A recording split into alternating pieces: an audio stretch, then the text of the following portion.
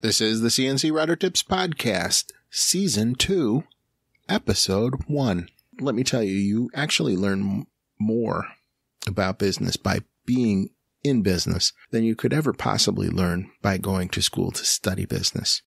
Having said that, there are many things that you can learn while you're studying business that would take much longer to learn trying to figure it out on your own.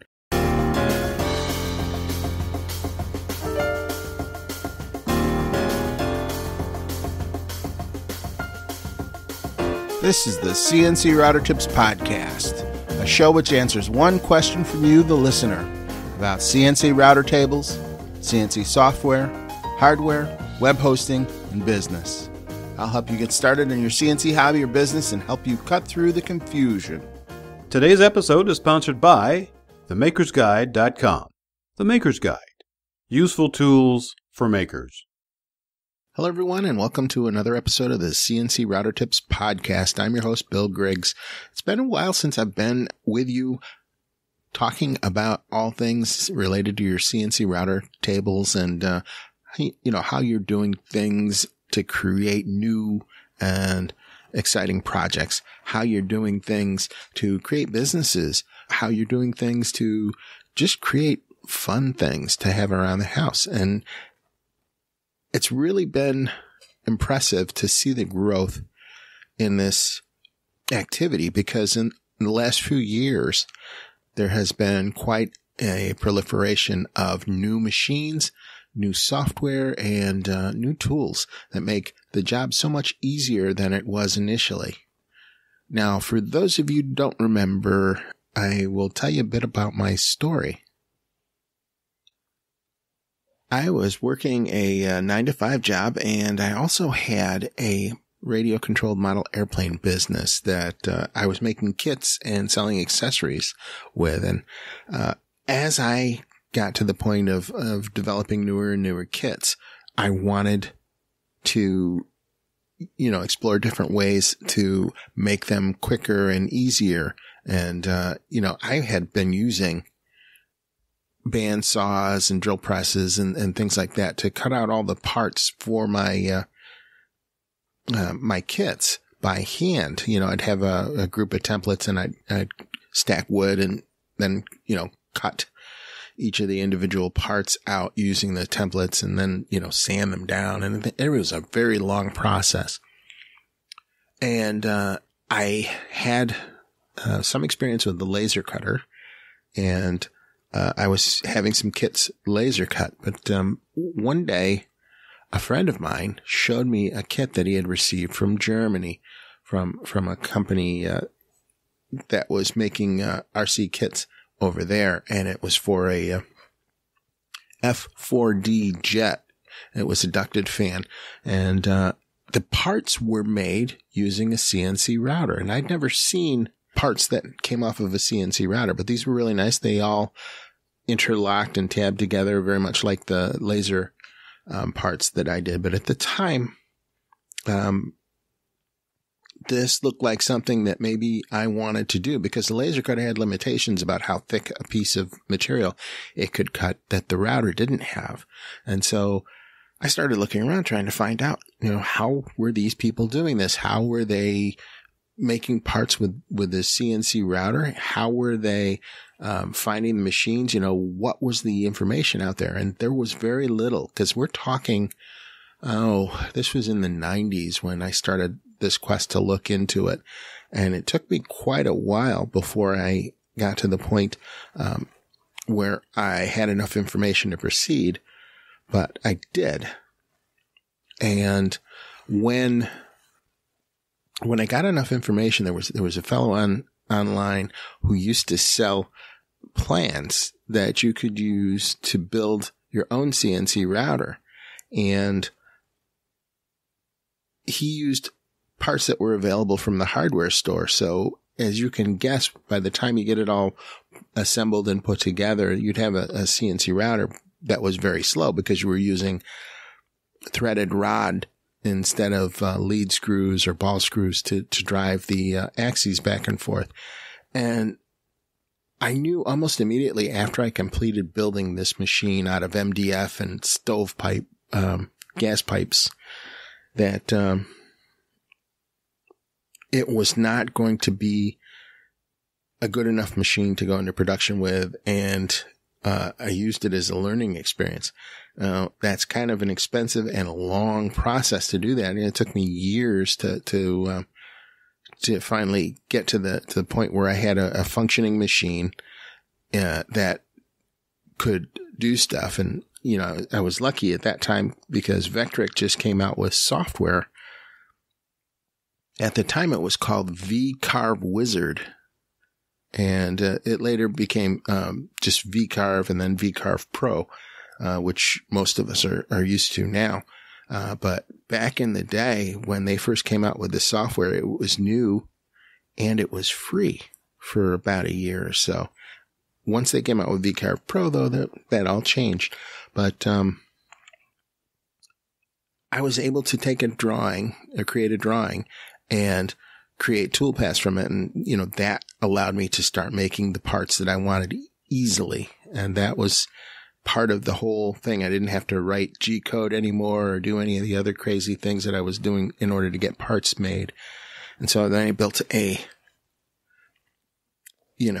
got that all built and started making stuff. And about that time, it's somewhere in the 2005, 2008 range, somewhere in that time frame, there's a fellow online who was a previous guest on our podcast, Joe Cantrell, and he started posting pictures inside of RC Groups, which was a big online forum at the time, of a machine that he did, and it was called the Joe's CNC.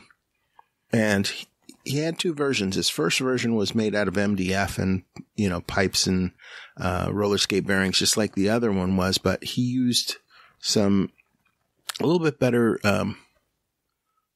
equipment on that one. And I started looking into whether I wanted to build that one.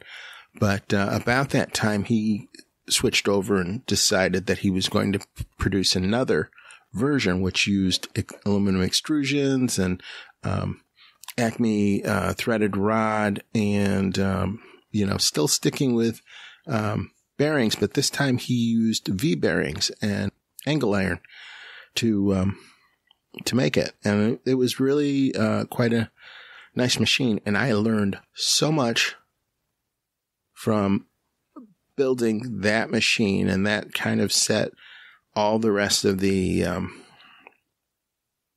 things in place that I needed to be successful and to make kits and things like that. So it was interesting because it was still a struggle for somebody who wanted to learn all about CNC to get the information that they needed in one place. And this forum went a long ways towards bringing that into being, but I wanted to share the information with others so that they could take what I knew, combine it with what they knew, and get their machines built faster. And so I started recording videos and putting them up on YouTube, and I started sharing the information inside of RC Groups and in Facebook, which was kind of new at the time. And things just started to happen. People started finding the information and gathering together. And it's been quite nice over the years to watch this grow. In fact, we started the hashtag CNC Router Tips group on Facebook, and we've got about 20,000 members, a little over 20,000 members now. When we started out, it was just, 5 or 6 guys who were in there, and it took a while before we built up. But that was the case, after the first couple of years, groups started to grow. And once it began to grow, about the time we hit 1,000 members, I started this podcast. Now, I haven't looked back through the dates when we put out the first episode and everything on this, but I think it was somewhere around 2015. So it's been a while, but we have grown steadily since then. And I miss doing these episodes. And so I thought I would come back and start doing some more for you. I'm probably not going to spend a whole lot of time talking about, where I've been or what I've been up to, because a lot of it hasn't been CNC router table related. I went back to college and began pursuing a business degree. And so I've been taking courses and things that would allow me to get further in the business, make more progress, and know a little bit more about how things ought to be done. And so that has taken up a good portion of my time lately. The cool thing about this is, I've been an entrepreneur since I can remember, being able to count change. I think that most people who are trying to build businesses of their own are that way as well. I don't think that suddenly somebody who's into this for a hobby turns around one day and decides that they want to start a business. That's unusual. But the good part about going to school and learning these things is that I can pass on the information that I learned there. And let me tell you, you actually learn more about business by being in business than you could ever possibly learn by going to school to study business. Having said that, there are many things that you can learn while you're studying business that you would take much longer to learn trying to figure it out on your own. So both paths are good. It just depends on which way you want to go about it, or if you want to go about it all. But it's my desire to share anything that I learned in either case with you so that you don't have to make the same mistakes I made, and you can do things faster and smarter. My mom was always telling us, each one teach one. And I used to wonder sometimes, where she came up with all this wisdom and everything. But she was a teacher, and she wanted everybody to help everybody learn. And that's what I hope to do in this. So if that is something that you're interested in hearing about, fantastic. You're in the right place. You made the right decision to listen to this podcast, because I know there are many other things you could be doing today than listening to this podcast. So I do appreciate very much you spending the time here with us today. There are many new and exciting software releases in the CNC router world right now. One that comes to mind is Vectric Software just released version 11.5 of the VCarve software and Aspire software. I'm going to devote an entire episode to covering first VCarve and then Aspire in this 11.5 and tell you about the new things that you can do with this software. But there's probably four main new tools that we'll explore in detail. One is freehand drawing, which is a tool that allows you to kind of mimic the way that a real pencil works and free-flowing drawings, which really you weren't able to do before in any of the Vectric software. There's also a thing called live manipulation, where you could take the 3D components in a 3D view and alter them, and you'd see the results of the alterations in real time instead of having to go out. It's really difficult to explain, because in the old version, you had to do your manipulations in one view and then click on the 3D view to see what was really happening. So this should make the workflow a lot easier. You're also able to do sculpting over a model. So if you imported a model, or you had one that you had created, you could go in there and do sculpting in real time and see your results, which again is much nicer workflow. And there's also the last thing, which is more support for SVG, scalable vector graphics. SVG has really come out in the last few years, and it's nice that you'll be able to work better with that and, read the data and everything. I'm looking forward to diving deep into 11.5, and, I will let you know my thoughts and experiences as I go forward with that. Another software that has been making great strides is Carveco. Today's episode is sponsored by The Maker's Guide, creator of the Triple Edge Finder. Get the edge you need, save time and frustration on your CNC project, and make setup a snap. Save time and material. Set up your workpiece on your CNC router table faster than ever. Accurately set your Z-axis height first time, every time. Automatically locate the corner or edge of a workpiece. Reset your starting point in the middle of a program. Quality crafted right here in the USA on US-made CNC machines. Get the edge you need today. Go to www.themakersguide.com/edge. The Maker's Guide. Useful tools for makers. Another software that has been making great strides is Carveco. Carveco is a recently released software that was ported over from ArtCam. ArtCam was one of the founders of 3D CAD software, and they were owned by a very large corporation, and then, some things changed up, and other folks decided that they wanted to continue the development of the software, and I think that they went, the original designers went back and bought some of the rights. I'm not positive on that, but anyway, they changed the name from ArtCam to Carveco, and then they added other changes to the user interface and everything. And now it's a software alternative to the stuff that Vectric puts out. Now, I find it quite interesting that both of these companies came from the UK. They have quite a talent for creating great 3D software.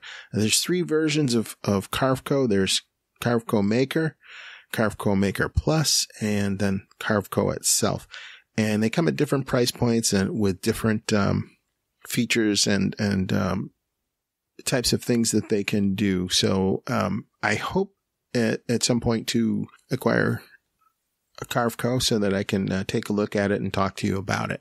But I have heard good things about it from folks, and it's time to look into it and see what's what. Now, there's another software package that has really gained in popularity, and that's Fusion 360 from Autodesk. Autodesk are the folks who make AutoCAD and several other high-ticket CAD systems. Now, Fusion 360 combines a lot of stuff that, frankly, you may not use or need, but oh man, is it powerful. Fusion 360 will allow you to make solid 3D models. It'll allow you to make surface models. It'll allow you to make simulations and animations of the model so that you can, go in and use tools to light and paint the model so that its photorealistic image can be created from it. So in addition to all of those other things, you can do assemblies with it where you can create multiple 3-dimensional parts and have them mate together and assemble to, simulate things. You can also do toolpaths, generate CAM toolpaths inside of it. And you can also do 3D printing and a whole bunch of other stuff. Now, all of these features come at a cost. But like everything, you have to decide whether this is something that's appropriate for you. They don't seem to have all the nesting things that programs like Aspire and VCarve Pro have, or Carveco, but they do have some other things that are designed towards metalworking and plasma cutting and things like that that are already built into it. So something to look at. I really like the fact that Fusion 360 is a parametric program. And what that means is you can use formulas to make changes to your drawings, and it automatically updates the other parts in the drawing to fit. So if I were doing a set of kitchen cabinets, I could specify the length, height, and thickness of the sides of that cabinet. And I could then change my mind about what size I wanted it, just type in a new length or a new height, and it would automatically update that part. And if that part was in an assembly where it was, shown to be related to another part, it would change the other part to fit. So kind of cool stuff. Anyway, we'll be talking more about that in the future. So anyway, throwing 3 different pieces of software at you and is probably a bit much for one episode, but I kind of wanted you to know about the things that I would like to talk about. And in addition to that, I'd also like to talk to you about some of the things that you need to do if you're going to try and create a business around your CNC machines. And I got to be honest with you, most of us never think about these things until we're right in the thick of it. So maybe we can walk this path together, and I'll walk you through the things that I did. Not all of the things that I've done were successful. Not all of the things I have done were in the right order, but I know that what that order is now, and I can pass that on to you so you don't make the same mistakes I made. So what can you expect from the CNC Router Tips podcast in the future? Well, you can expect to get information about the latest stuff that's coming out. You can expect to get helpful tips on how to use these machines and how to run the software. You can also expect occasionally video content, which will show you how to do something on the screen. Now, audio podcast is my main focus right now, but there are some things that you need to see to understand. And when that's the case, I'll make a video. I'll do a screen capture, or I'll do a Zoom room, or whatever is required to get the point across. Because if you can't use the information, if you can't figure out how to do something, it's much easier to just show you. And I think that everybody wins, but that won't be my main focus. That won't be the everyday thing. Because editing video takes a lot of time, but we'll do them as necessary. Now, I will also occasionally tell you about products and deals and things that I've come across that I found helpful. And because I'm a marketer and I'm in business, sometimes I will tell you about a product that I'm an affiliate for. So I am an affiliate for several products, and sometimes I will put up a deal or tell you about something. And if it's interest to you, then you can go out and get it. And, you don't pay extra for it, but it does help me to pay for hosting the podcast and, keeping the website up and doing those things. So they will be appreciated, but they won't be frequent. So I hope you can deal with that, because that's just the reality of trying to do a podcast. Podcasts are an expense. So these new episodes are going to be around 30 minutes each. The other podcasts that I had prior to this were longer format, and we will use longer format when they are needed, when we have guests or when we have a topic that needs a lot of discussion. But the point is to get these out with as little editing needed as possible and as a little time commitment on your part needed to see these. And hopefully that'll allow me to do these more frequently than before, so that I can cover more topics and give you a better listening experience. If you have ideas or thoughts about things that you would like to hear discussed on the podcast, you can leave me an email at billgriggs@cncroutertips.com, and I will do my best to see what I can do for you. And if it's a topic that I know about, I will almost certainly speak about it. So it's billgriggs@cncroutertips.com, and I appreciate it. Thank you, everyone, for listening in on this new season of the CNC Router Tips Podcast. I'm your host, Bill Griggs. I hope each and every one of you has a great day. I often mention many different types of software during the episodes, and hardware and cutters, and it can get a little confusing. So what I did was I put together a page on my website, cncroutertips.com/resources. And on that page, I list all sorts of resources there, from books to tools to software, all the things that I use that make my CNC experience better and easier. And I hope you'll check it out. So again, it's cncroutertips.com/resources. Now, if you'd like to have your question featured on the air, here's how. Need help? Ask me about your CNC router question on my podcast, the CNC Router Tips Podcast. I'll be glad to help, or try and get you the help you need. I want this podcast to be a fun and personal experience for everyone, and helpful. So let's keep it real and ask sensible questions. Please use common sense and show courtesy to everyone. That way everybody wins. Here are some guidelines to ensure that your question is qualified to be featured on the show. Please keep your questions under 1 minute in length. If it goes a little over that, that's fine, but don't ramble.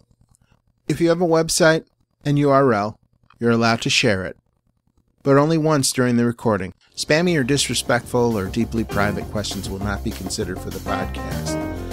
If you need to ask more than one question, just make each question a separate voicemail. Thank you, everyone, for listening in on this new season of the CNC Router Tips Podcast. I'm your host, Bill Griggs. I hope each and every one of you has a great day.